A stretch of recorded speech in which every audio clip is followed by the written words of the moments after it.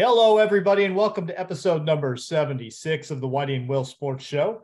Today is Sunday, May 28th, 2023, and we've got sectional championships for St. Anthony High School to talk about. They won a softball sectional this week.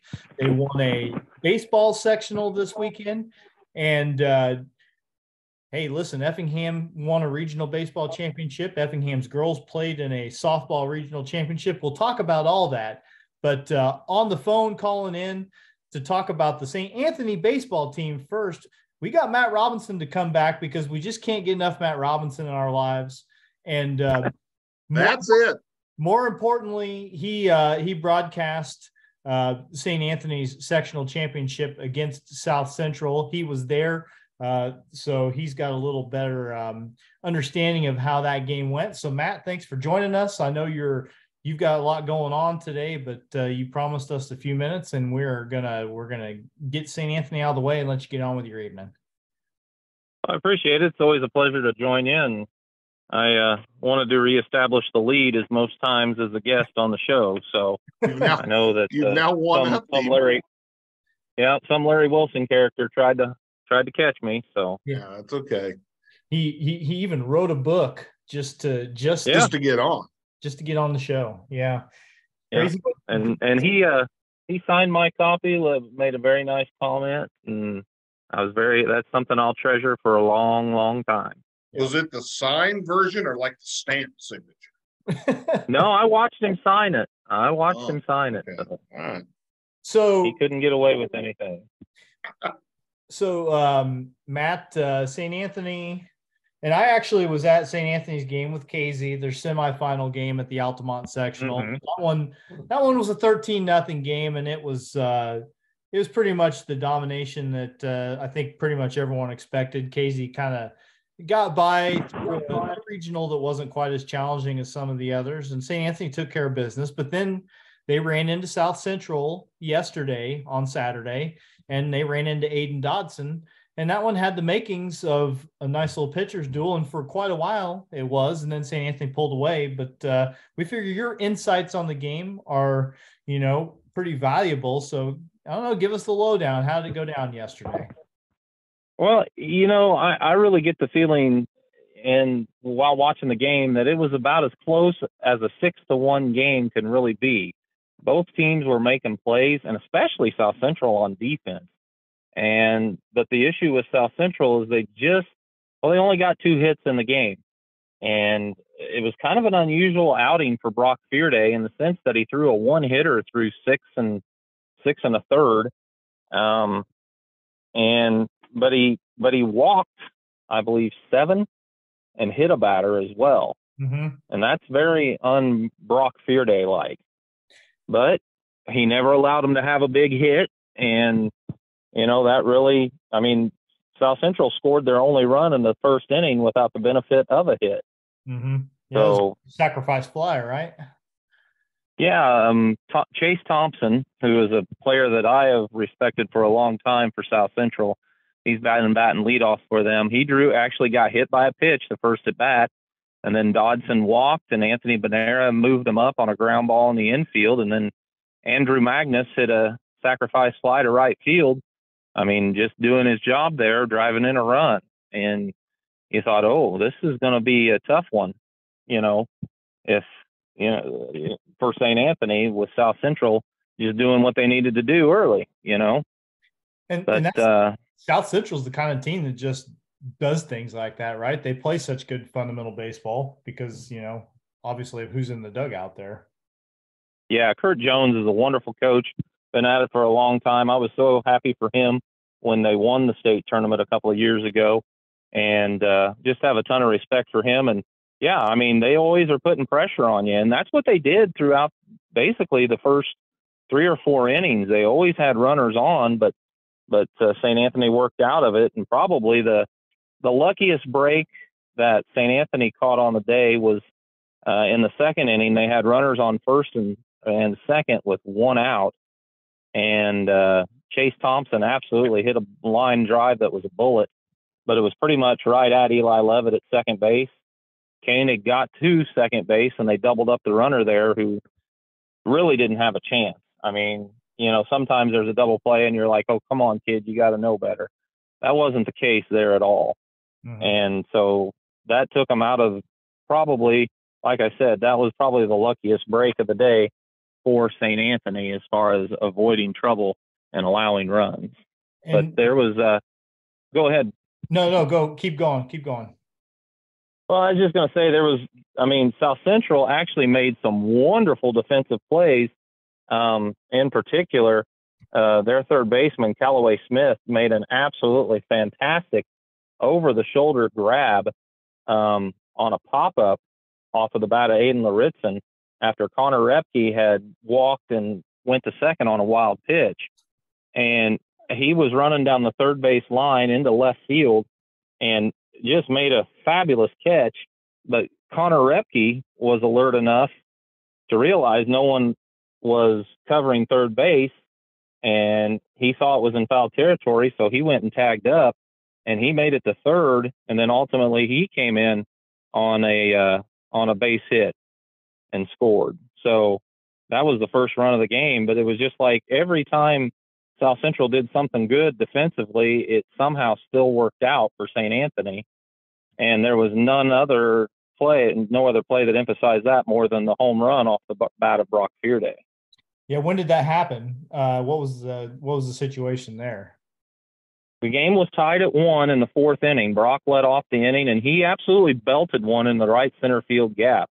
And the way it happened, the right fielder, Andrew Magnus, he was chasing it down, and off the bat, I did not think he had a chance to get there. Well, from where we're sitting, he sticks his glove up.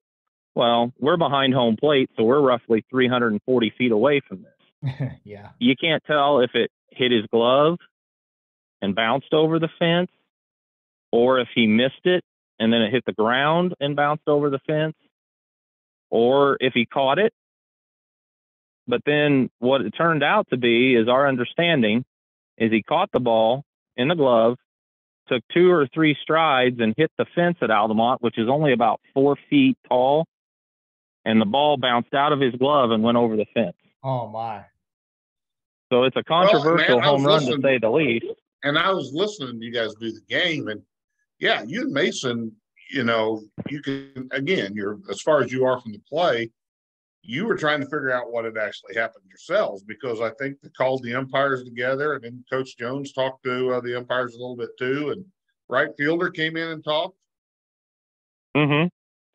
And I mean, to the umpire's credit, the first base umpire went out a little ways into right field, and he saw the ball go over the fence, apparently. I mean, it clearly did. The fan went and picked up the ball at the fence and, gave it back.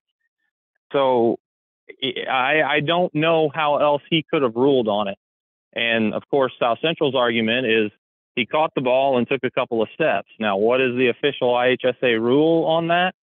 I honestly can't tell you. It used to be you had to take the ball out of the glove with your opposite hand. But I don't know that that's the rule anymore, because I know it changed in the major leagues. But, and you're also in a situation where, and he can be the most honest kid in the world, but you're relying on taking the word of a kid who's wanting to win a ball game too. Sure. And you never know and that's the thing. You never know what's going to happen. You've got to rely on what the umpires see or believe they saw. I don't see a way. And even while they were discussing it, I'm like, I did not see a way that they could overturn that call. Yeah. And it was a tough break against South Central. But of course, after the game, Kurt Jones, we didn't get a chance to talk with him on the air. It's just one of those things where it takes a lot of time. He was very gracious, came over anyway when we were packing stuff up. And he's like, this is what we interpreted happened. This is what they said. It's baseball. That's the way it went. Mm-hmm. He said ultimately it was just one run, but you go from a tie game to a 2-1 game in the fourth. That's a big run, obviously. Sure. Yeah. And luckily it didn't stay 2-1, I guess. So, that takes a little onus off of the call. I think that's a more than fair statement. It took a lot of sting out of it, since if it had ended 2-1, that would have been really tough. But St. Anthony scored 3 more runs in the next inning, took advantage of a walk. Ryan Schmidt got a single, and Eli Levitt doubled at the base of the left field fence, driving in another run. Yeah. So, I mean, St. Anthony started to get to Dodson a little bit, even though Dodson struck out 10, just walked 3, had a couple of wild pitches in there that moved runners up into scoring position and things like that. But, I mean, Aiden Dodson was his typical self in a sense of, throwing hard, throwing strikes. When he kind of lost control of the curveball a little bit in the second inning, but got it back. And, he pitched a good game. It was pretty good defense from South Central, but again, they only got 1 hit off of Brock Fearday, and they used him to start the 7th inning, knowing he had thrown 111 pitches going into it. But they wanted to keep Eli Levitt's pitch count down.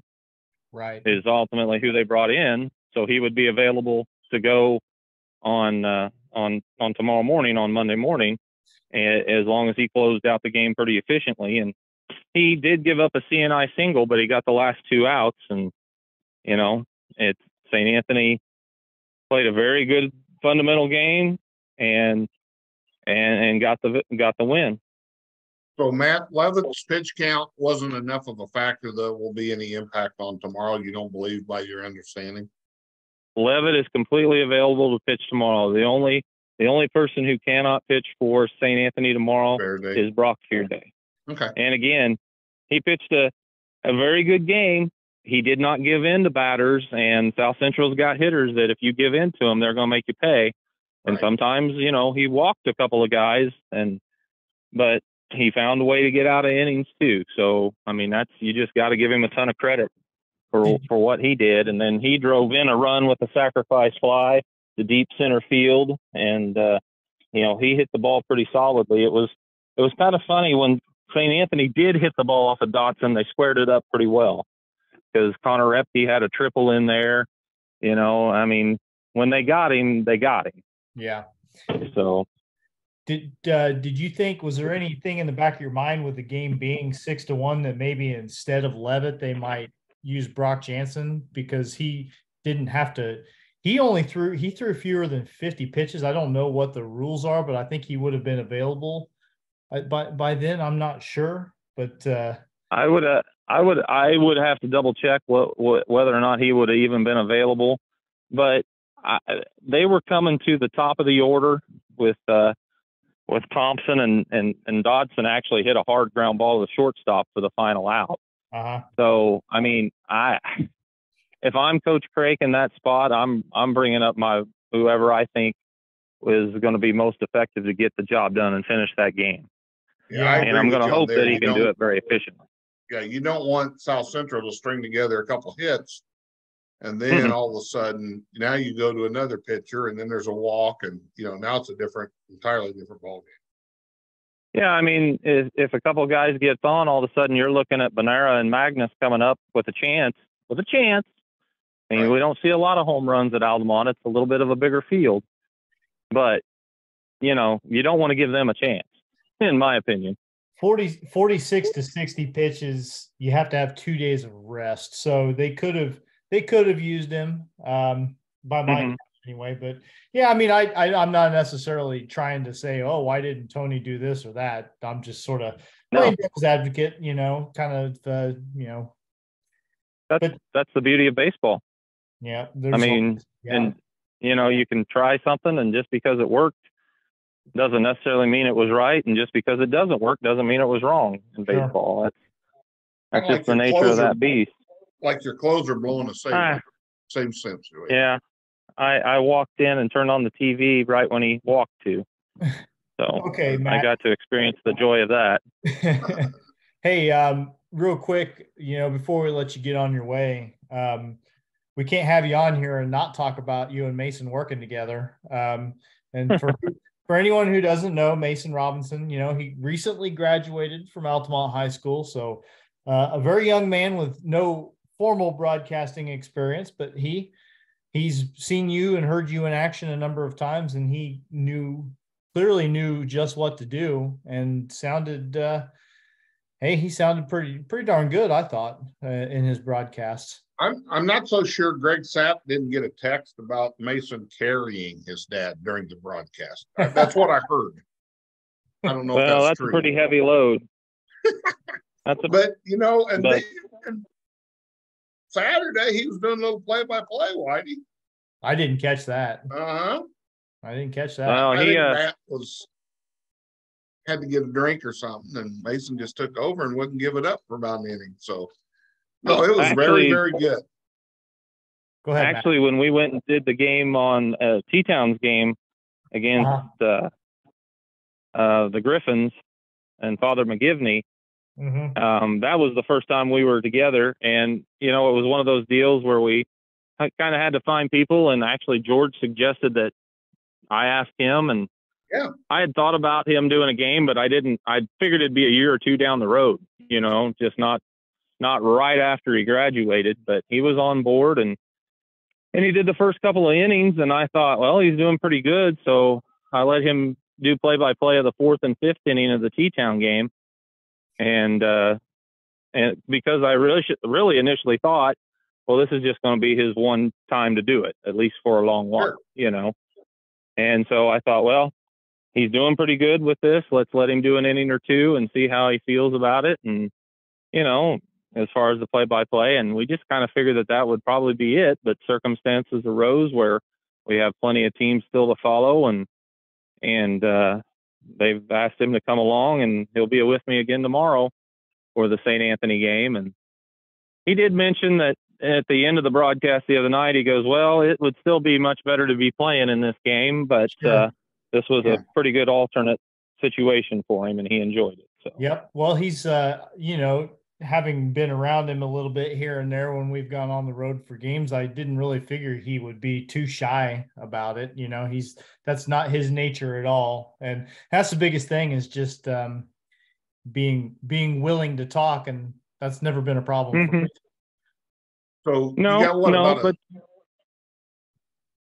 go ahead, Matt. Matt. It is just a different scenario, as you guys well know, when you're actually on the radio, and it's like, okay, people are actually listening, and you don't always realize who, but we had a lot of kind comments. A lot of people messaged me and messaged the radio station and that sort of stuff. And that was very much appreciated. It's been a fun opportunity. And like I say, he's going to be going again tomorrow with me, and we'll just see how that one goes. But yeah, I'm looking forward to that one. Goreville, I did a little bit of research on them, not too much just yet, but I mean, they've been in 7 straight sectional championship games. So yeah, they're no strangers at this level of play. Not at all. And so that has to be something that will benefit them a little bit, but I still like St. Anthony's chances. I mean, it's baseball. Anything can happen, but well, I tell you, they have been playing some good ball. They should be playing with a ton of confidence, and I'm looking forward to seeing hopefully a victory for them. And then, boy, if we get another NTC team even in the Final Four, much less to win it all, that would really be a feather to the cap of the conference as well as our entire area. Yeah, and you mentioned the T-Town's sectional game, and we don't have to really dig into it, but I did T-Town. A nice finish to the season, quite honestly. And I'm happy for Jordan Taylor that they managed to win that regional, and that they managed to get their record up over 500 and all that. There were some challenging points in the season, but he had to kind of step into a situation where there's an established coach and a way of doing things. And that's not an easy thing, and a lot of eyes on you, a lot of underlying pressure. And absolutely, did a great job finishing off the year. Yeah, that's a very tricky spot to be in, and Jordan did great. Are you guys getting on the road about 7 o'clock tomorrow? Maybe a little earlier even than that. All right. Well, I told Mr. Sapp I probably needed to get a little more rest from all my travels, and I would be up well before then, trust me. But I enjoyed listening to you guys both times so much that I said, hey, listening to those guys again, or me hauling my butt down to Carbondale. Well, I said, that's a good father-son bonding time. And, you may have to buy him breakfast or lunch on the way. So, Yeah, that's no different than any other time, I suppose. All right, Matt. We'll let you get on with your evening, but we do appreciate you giving us a little time tonight, and looking forward to finding out how St. Anthony does with the baseball tomorrow and hearing a little bit of it. I won't get to listen to very much. The softball game will be going on, but should be fun. Should be fun. Yeah, best of luck to Coach Taylor and the St. Anthony girls team as well. It's been fun to watch them and their success that they've put together. And boy, it's a big challenge, but they'll be up to it. Yep, exciting time for St. Anthony High School. So, Matt, thanks a lot. Absolutely. And Matt, bring back a W and go to Quattro's for lunch after the game. We'll see what we can do. All right. Thanks very much, Thanks, Matt guys. Robinson. A pleasure to be on with you. All right. Thanks, Matt. All right. That was Matt Robinson, radio personality extraordinaire. And, now not the only talented broadcaster in his family. So, yeah. And I'll tell you what, we're not doing this frivolously. Mason did a tremendous job. Yeah. And it was natural, and he talked. Yeah. And he shared knowledge, and knowing the kids. He knew the South Central kids. He knew the St. Anthony kids, That's the thing I liked about it. And he knew what they were doing. Oh, here's, this was a slider. And yeah, that was the perfect game for him to work. I mean, if you take out the emotional aspect of it, which is that he would much rather be playing in the game, but yeah, I mean, two teams he's very familiar with, not just, it's not just observing this game, it's observing players that he has 4 years of experience facing. So yeah, right. No, he did. And like I said, and I heard a little bit of him, the T-Town Father McGivney game as well. And yep. I know the Pops also reached out to Matt via text. I talked to him. Yeah. Are you listening to this? And he says, yes. And I've already texted Matt. So. And let me tell you something. Alan Witt worked with me, the Altamont coach. He worked with me Wednesday. Was it Wednesday night? Wednesday night at that Altamont sectional with the St. Anthony Casey game. And I listened to that game. That game didn't lend itself to so much analysis because St. Anthony pretty boring did what they needed to do. But Alan was excited to do it, and he's a little more soft spoken than Mason, but had quality things to say and wasn't shy about saying them. So that was, I think that was a lot of fun to just get to, and plus, I got to do play by play for the entire game, which that's good for the ego, Well, and I heard him say during your broadcast that he's not as chatty as Mason. So who is really? Maybe me. Yeah, well, that's also a fair point. So anyway, we got St. Anthony covered, T-Town baseball covered. Let's go. What do we want to do? Let's touch on Effingham. Effingham baseball or softball first? Let's touch on softball real quick. You did that. Yeah, I was at the Effingham. They won their regional semifinal against Mattoon. They walked. It was a walk-off. Third time that they beat Mattoon in that fashion this year, and that got them into the championship game down at Centralia. Which, by the way, no offense to the folks who take care of the field at Rotary Park in Centralia, but it does not hurt to put a little water on that thing once in a while. It was extremely dusty, an all dirt infield, and every time anybody even kicked their foot, it just blew dirt across the field, and because it was a windy day. And I think Morgan played a regional game down there one year. They beat somebody the first round of a regional, and it's didn't affect the game. But you sometimes wonder with a lot of the facilities schools have. I know the IHSA tries to spread the wealth, but come on, let's give them to places that have a good facility. Yeah, I mean, it was a good facility. The field was just dusty. I mean, all it would have taken is a hose and, 20, 30 minutes and a couple rakes, and you would have been good to go, All but right. Well, I understand. but anyway, Effingham, I mean, they got beat 5-2 against Charleston. Charleston, yeah. Now, have they split earlier in the year with They Charleston? split earlier in the year, but here's the deal, and I didn't know it until later. But Charleston's pitcher in the Apollo doubleheader that they split, the girl who pitched both of those games did not pitch for them Friday. It was a different pitcher that they used.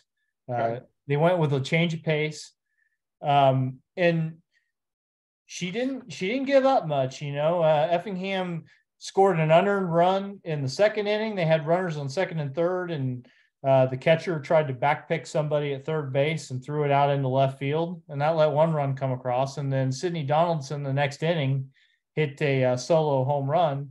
But other than that, Effingham had 5 hits in the game, and they just couldn't get anything across. And Charleston, meanwhile, scored 3 runs in the second inning. They had their number 7 hitter hit a no doubter of a home run to left field, and then they got one more after that. That was a 2-run homer. Natalie Armstrong, it was kind of interesting. She's pitched all year long for Effingham. She's a freshman. She's had to step in because Sage Altoff had I believe a rotator cuff issue that kept her from doing much pitching after pitching almost exclusively for Effingham as a freshman last year. But now, was Armstrong a freshman? Yeah, Armstrong's a freshman, and Altoff actually got cleared to throw recently and had thrown a handful of innings. They brought and it was very clear what they were doing right when they got through the Charleston order 2 times, which would have been, there was 1 out in the 4th inning. They went right to Altoff, and changeover. Don't see someone 3 times. Yeah, and Altoff, she gave up a little bit. She throws a little harder than Armstrong does. But they got a couple of runs off of her. Effingham had 1 chance. It was a 4-2 game. They had a girl try to score on a wild pitch, and there's just not very much space behind home plate, and the catcher was able to collect the ball, and then rather than throw it to the pitcher covering, she just dove in and tagged her, and it was a great play, and that saved a run, and I don't think it ended the inning. I'm looking to see. Yeah, it did end the inning. It ended the 6th inning. So that was a kind of. So at that point, it was 4-2. That point, it was 4-2. It would have made it a 4-3 game. And anybody can get in the way of one swing of the bat. So yeah, absolutely. So that was a pretty key play. One other thing to note: Effingham, their third baseman, Abby Cunningham. There was a play. I heard. I didn't hear what happened, but I heard you guys talking about it after it happened. And it sounds like she's ultimately okay, but she's okay. Third base. So there's a little pop fly foul. It's one of those you're not sure if it's going to land out of play or if it's going to land right by the fence. So she's tracking it toward the third base dugout, which is the Charleston dugout. The dugout sits on a little bit of a concrete block. There's probably like I didn't go over there and look, but an inch or 2 lip, inch and a half, something like that, where the concrete is taller than the dirt. And she tripped over that as she was going toward the door of their dugout. So a couple of freak things, right? She trips, and also she just happens to be right in front of the door of this dugout as opposed to just any other part of the fence where, she just hits the fence and bounces back. Well, instead she trips, she falls headfirst into this dugout, which happens to have this metal bat rack in it, like a pipe bat rack. And she apparently got hit like right in here somewhere. Okay. And she was hurting bad enough that they took her to the hospital, and her dad got a hold of the station and said that there was no, as it turns out, nothing banged up pretty good. Nothing major. She just was sore and hurt, but luckily, doesn't look like it's going to be a long-term thing, which is great. Cause you just think, she's running full bore, right? Like she was running with a full head of steam. and that could have turned out a lot worse. We couldn't see what was going on, so we weren't sure. But they could have put a real cloud over what was already an unfortunate day because you lose a regional championship. But right. Effingham won 20 games this year, and they're young. And they've got almost everybody back. The Boone girl is graduating, Reagan Boone. She's going to go to Western and play. The Cunningham sisters are both gone. Do you have any other seniors? I don't think so. No, I think that that's a young team. They've got a lot coming back. They've got now 2 pitchers that have got lots of varsity experience, and some pretty darn good hitters returning to the fold next year. So I'm looking forward to seeing what Effingham does, and hopefully Jerry Triggs back will start feeling a little better at some point too. He's really soldiering through, but you can tell that. I've seen him out during golf season, and you can tell he's hurting. And he's, I know Morgan has worked at the junior high level with one of the Boris twins. I think it's Katie. Yes, it is. Okay, and I know that they've had two pretty good years of kids come through that junior high program. Well, and I'm hearing names when you guys were doing that game. I'm hearing names of kids that they've had. Yep. Well, that's such a big thing that they're getting that proper instruction at the lower levels and being prepared. Yeah. It's good. A lot of schools don't have that. They just, no. Whether it's people that just aren't. A lot of times, junior high coaching jobs, people just sort of get people just have it thrust upon them. They work at the school. Yeah, they might. They want to, but do it for the money to fatten their retirement. Well, that or you're a young teacher that's looking to get hired, and then they just need to fill a vacancy, and you get picked.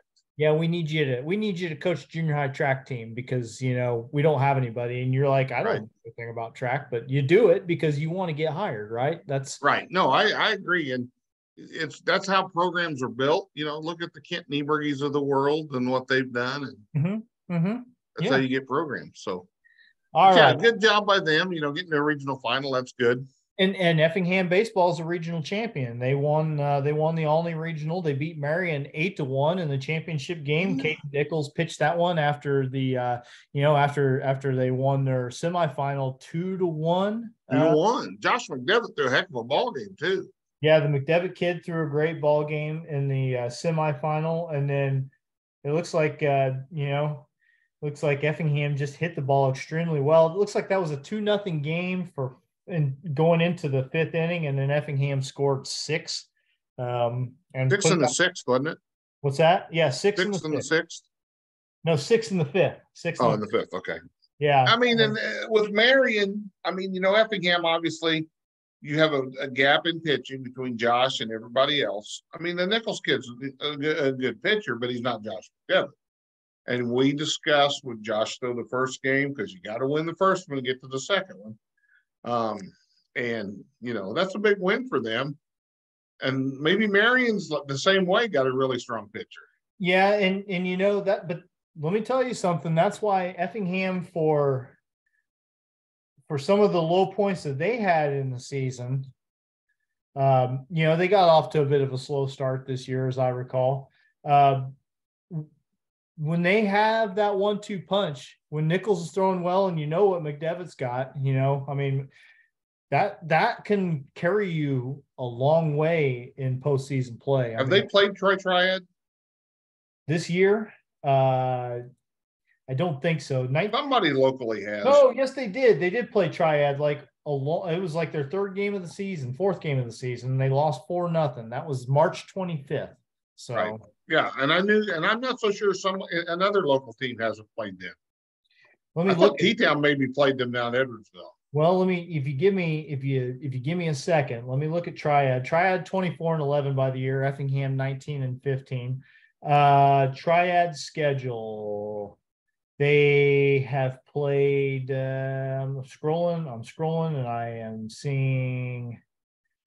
I'm not seeing any real local teams besides like Salem, which is not really. Right.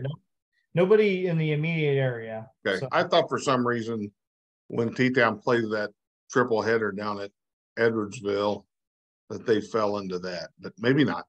But of course, Effingham, they went and played in Triads sectional last year. Was that Triad sectional or the regional?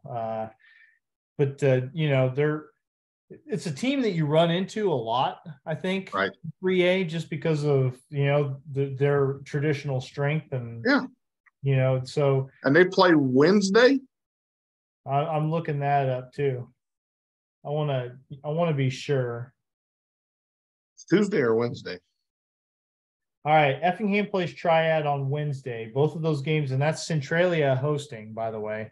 Going to be hot, Whitey. Yep, Mount Vernon and Mascoutah play a 4:00 game Wednesday, and then Triad and Effingham play afterward. Well, it'll be 10 degrees cooler than the start of that Mascoutah game. And Triad, of course, they won the Jerseyville Regional. They beat Highland 1-0 in the championship. I don't know. I can't. When it gets to be 3A and it gets to be these schools down south, anyway, I'm not going to be able to give you. But I mean, with Josh McDevitt throwing your first game, anything can happen. I mean, and they played well behind him. Who knows? Yeah, he's the real deal, and it's an equalizer. That's the thing about baseball. Any other sport really, like the better, more talented team from point A to point B, and from the top of the roster to the bottom of the roster is probably going to win, right? But baseball can have those games where you got the one stud pitcher. You can take a team that's probably better than you on paper and in their season. So hopefully that's what Effingham can continue to do. They can keep winning. Yeah, that'd be great. See, I mean, I saw them when they played North Clay. I did that game on the radio, and not one of their better games of the year. So I'm glad to see they've turned it around.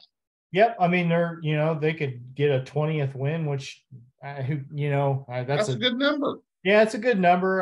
They're not worried about win totals at this point. They're worried about advancing, but that's right. They're worried about playing one more.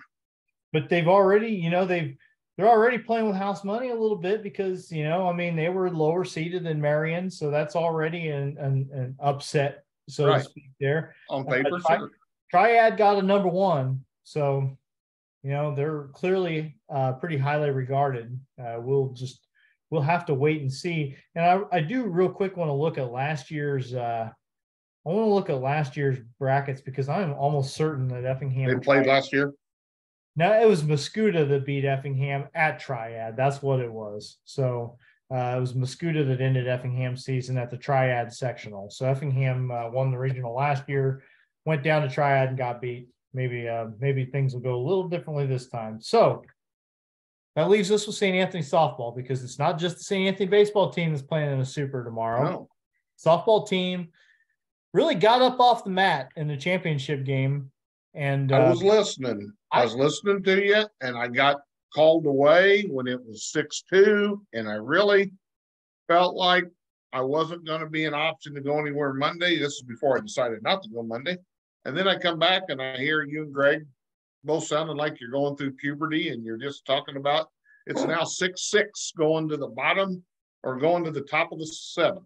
Yeah, I'm going to full disclosure. I had more or less in my mind anyway, sort of written that game off because the Tolono kids, and this was the sectional championship at Tolono Unity. So Tolono playing on their home field. They had taken a 4-0 lead. And then St. Anthony got a couple back in the 5th. They got a Cameron Rios hit a triple, and then her sister Addison grounded out to get her in, and then Addie Wernsing hit a home run. So they got a couple runs back there in the top of the 5th, and you're thinking, okay, we got a ball game. But then Tolono immediately answers with a couple runs. Yeah, put 2 right back on the board, and I agree with you. And so you're just thinking, this just isn't going to happen. They're hitting the ball pretty hard. Lucy Fearday doesn't. And we've said this a million times, but she's not a power pitcher. She doesn't rack up the strikeouts a lot of times. No, she relies on low movement. And they were while they were sometimes hitting the ball on the ground, they were still hitting it hard and getting it through the infield. And it just didn't feel like she was going to miss enough bats for like it felt like Tolona might score more than the 6 runs they scored, but she got through it and they got to that top of the 6th inning. And what a top of the 6th inning it was. First of all, Lucy led that inning off and got a base hit a ball hard at the third baseman, couldn't make a clean play, but I called it a base hit. This is one of those deals like I couldn't not call it a hit, as hard hit as it was. And then Sydney Kibler hits a double, drives in 1 run. Then Anna Faber. Now, Addie Wernsing, I mentioned her home run a minute ago. No doubt about it. Faber hits a home run that just did crawl over the fence in left center field. But and then you're thinking, oh my goodness, like this is, and there's still nobody out, and they've already scored 6-5. Yeah, but then they did manage to get a couple outs. They got Hatton and they got Vonderhyde out, but then get to the top of the order. And Cameron Rios was just unbelievable in that game. She ended up going 3 for 4 with a walk, and her first at bat. Well, I'll tell you about the first at bat, but she doubles in that 6th inning with 2 outs, and then her sister Addison singles her home, and we're tied. Okay. Rios, she tripled, she doubled, she had another hit in that game. She led off the game with a hit, and for the 2nd straight game in the sectional, she gets a leadoff hit taken off the board because they say that she was out of the front of the batter's box. She gets that little running start. Right. And I asked, actually, we had a pitching lesson with Lucy this evening, with Lucy Fearday, my daughter did.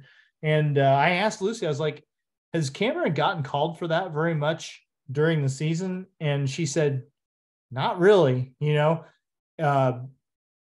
just. Same guy behind the plate both games? No, I don't think so. Now.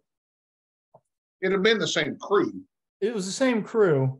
And I'm hearing rumors that possibly that crew was tipped off about it before the tournament, perhaps, and said, somebody said, hey, you should watch this, which I don't know if I really appreciate that. It's gamesmanship, I guess, but it's also, and you don't know if it's true. First of all, I don't know if it's true. I will say that. That is conjecture. That's hearsay. That's a rumor. But, I talked to somebody who I play poker with a judge. He'd throw you out of court right there. All I will say is that I talked to somebody who wouldn't lie to me. I won't say who, but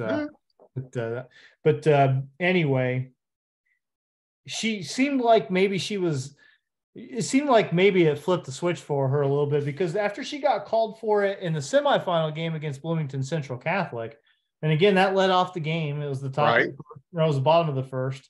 Then she proceeded to go. She proceeded to go 0 for 4 in that game.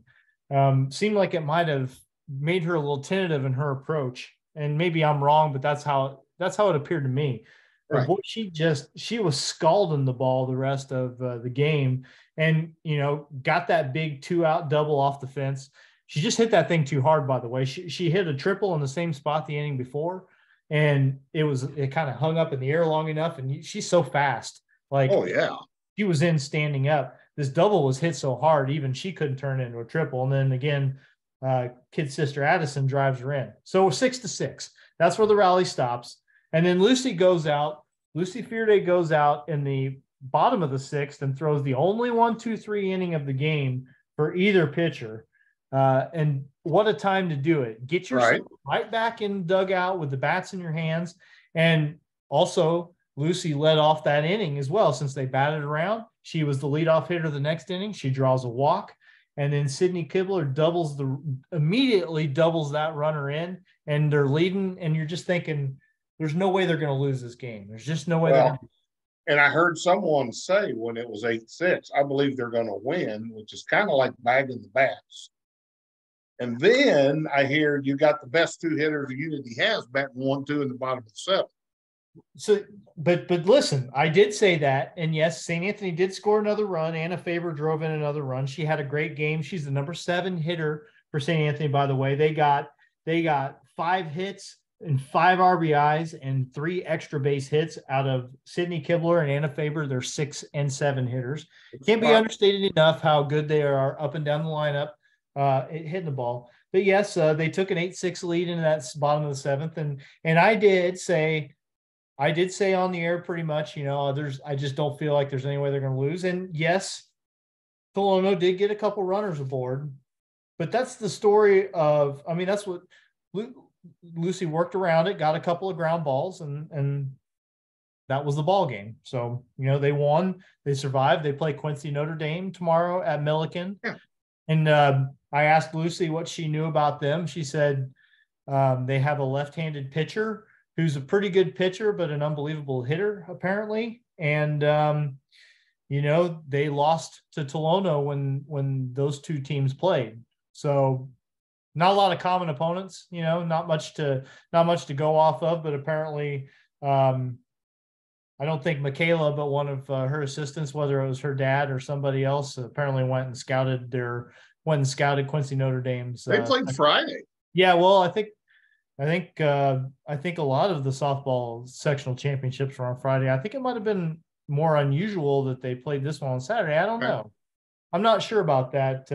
But hey, St. Anthony in 2A this time after going to state 2 years ago in 1A. Last year, Tolono knocked them out at the sectional championship level. This time around, they get a little revenge. They had already beaten Tolono once this year during the regular season, and that took extra innings, but they did do it. And, they advanced. And getting to the Elite Eight and 2A, a huge accomplishment. I don't know what's going to happen. They're doing such a good job, and Michaela's done such a good job with them. And, like you said, they're fun to watch. They've got a lot of kids who can play. And yeah. I heard you and Greg talk about maybe the most important player of the game may have been one of the courtesy runs. Well, I will say this in the semifinal game. Okay, that's what it was then. And we should touch on that because they beat Central Catholic 3-2 or 2-1 on a walk-off in the semifinals. Okay. On the drop pop-up? Yeah. Well, and let me tell you something. I mean, she was backpedaling, I understand. Yeah, Tyler Repking showed me the video afterwards, and actually the Bloomington Central Catholic shortstop had to go. She had to travel further for that ball than I thought. It's still an error. She dropped a pop fly off the bat of Cameron Rios and allowed Abby Hatton to come in to score the winning run in the bottom of the seventh. It was a walk-off win, but yeah, Nora Ganaway scored the first run for St. Anthony, which at that point tied the ball game at 1-1. Central Catholic had scored its one run in the second inning, and Central Catholic has a stud pitcher by the name of Emily York. I think it's SEMO she's going to, something like that, to pitch. Now that I say that, I might be wrong, but she's definitely going somewhere to pitch. And St. Anthony was having a hard time getting anything going. But again, Lucy Fearday led off the fifth inning with a walk, and Nora Ganaway, the courtesy runner, comes in. And yeah, she advanced on a wild pitch where it was a bang play, no hesitation. And right. Then she also she took third base on an infield hit off the bat of Anna Faber, which then set up Abby Hatton's sacrifice fly to left field. And again, every one of those plays was close, but no hesitation, which sometimes courtesy runners come off the bench and they're cold, they're not locked in because they haven't been out there with the adrenaline running. But Nora Ganaway ran the bases superbly and scored that run. If she doesn't get a couple of good jumps in that inning, they don't score that run, okay? And they don't win. They probably don't win that game. I don't know, but they had to manufacture that run against this York girl. And again, neither run that she gave up was because she got hit hard. It was just circumstance more than anything. So, yeah, really good big shout out to Ganaway, who, not going to get a lot of the fanfare with the rest of this team. But no, and that's the thing. The courtesy runner, you're usually forgotten. Heck, most times when I do stats, I still say the other person had runs scored, But just hustle, being ready to play, and then getting in and doing your job. That's the key. And Michaela doing such a good job. But I'll tell you what, having Tim as your first base sure. coach. Oh my goodness. And it seems very Trust me, I watched him coach my daughter travel ball and help with junior high ball, and they went to state 1 year, Morgan's junior or seventh grade year, when Michaela was a senior in that crew, and just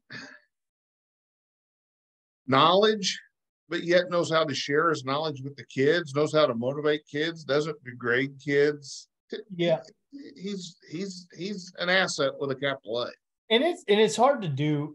And like I've started to dip my toe in the coaching water the last couple of years, and it's hard. And I know high school is probably different than like 10 and 11-year-olds, but like you can know what's supposed to happen, but being able to communicate that effectively and get kids to listen to you, take you seriously, and then actually want to go out and do it.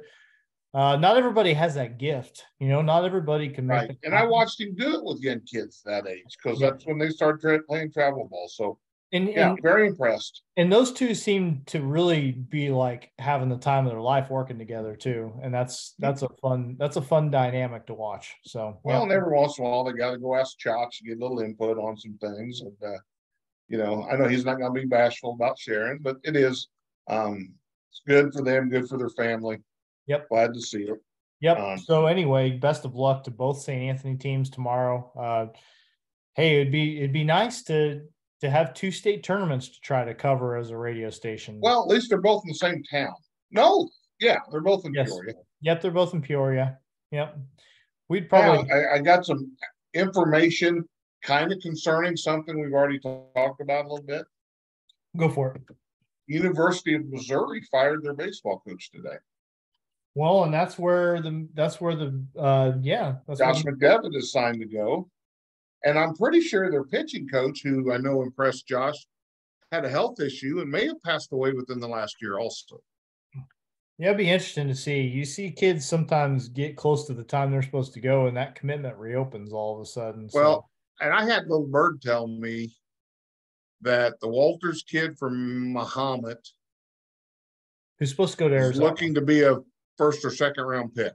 Yeah, I mean, and it with the velocity, and don't be surprised if Josh gets picked by round 10. I was told. Yeah, which is awesome.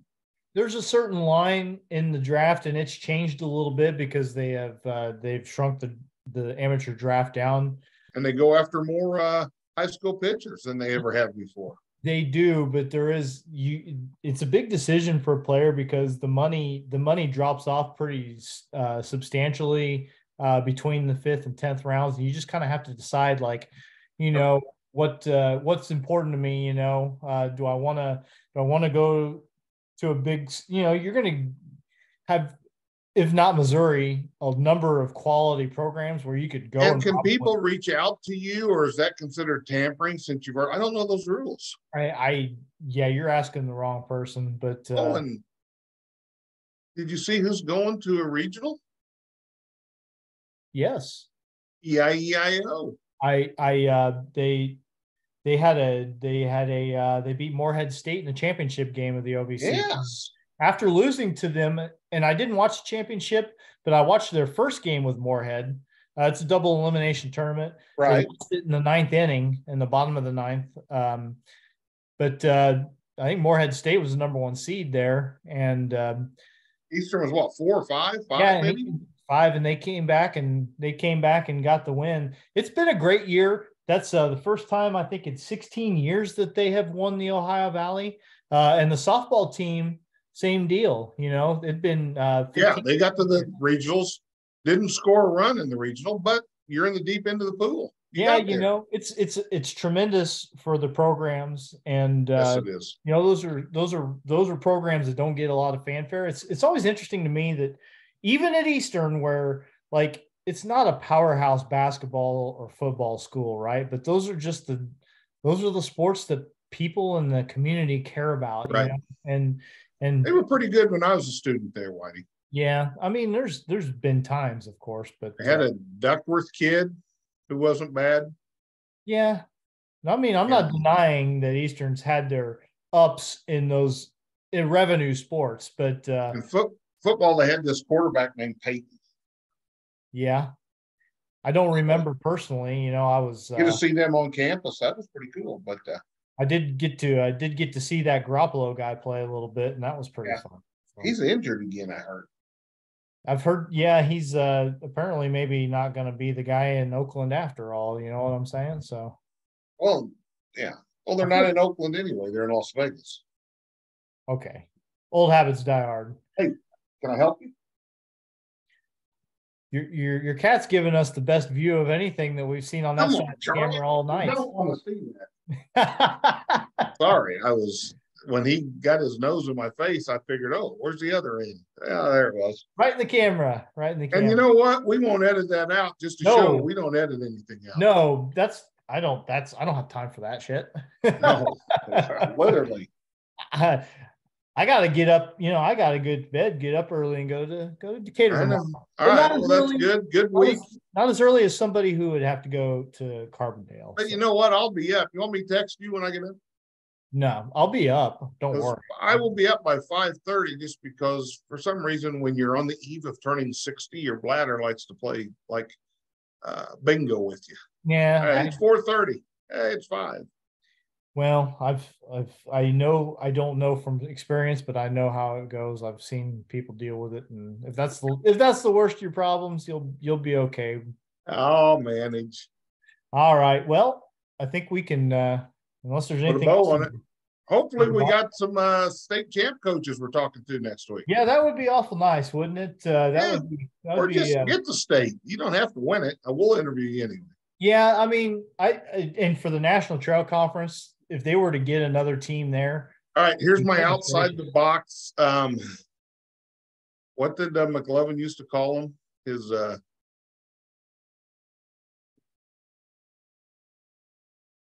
I can't remember what he called it. If St. Anthony wins state in 1A, major push to end fall baseball. You think people are going to? Oh, what happened when the world's greatest team, Harrisburg, got shut out with teeth down? They almost did it then. Well, that would be unfortunate because I love fall baseball, and it's great for the kids too, right? Like, I mean, it's, I'm just saying, I guarantee you momentum. There are coaches who already have the resolution typed up waiting to go to the IHSA. Well, then what's next? Are they not allowed to play in the summer either? No. That is an advantage. I will say that it is an advantage. It's an advantage, but good coaches and good kids win. I don't know. It sounds a little. Sorry. I know. I'm just telling you, when people think there's an advantage, like Chicago Public Schools, kids can go from school A to school B without moving, then you get these things. Yeah. Well, we'll see. Let's hope that it is brought to the forefront. Yeah, let's hope that St. Anthony does it. I'm obviously pulling for them, and I don't. They've got as good a chance as anybody. It's fantastic, fantastic lineup, and got 3 pretty good pitchers they can rely on. Yep, a lot of fun to watch them, and that's the recipe. Honestly, a lot of kids swing the bat. They don't have that Dustin White hiding in the 8-hole that they can hit that guy. Dustin White gets benched by the middle of his senior season. We got a freshman that hits better than you do, so we're gonna. Was that Kerner? Did Kerner do that to you? I don't have any hard feelings. It was Preston Robinson, and he was a better hitter than me. Rob. Yeah, it is what it is. I still had fun. That's all that matters. I would have taken a few more innings on the mound, but that's okay. All right. So anyway, let's reconvene next week, and hopefully we'll have some state championships or at least some state tournament games to talk about. Be awesome. All right, Mike, take it easy. Hope everybody's doing well at your house. Glad you got steps. Back in baby the fold. steps. All right. Well, we'll talk to you later. See you, Waddy.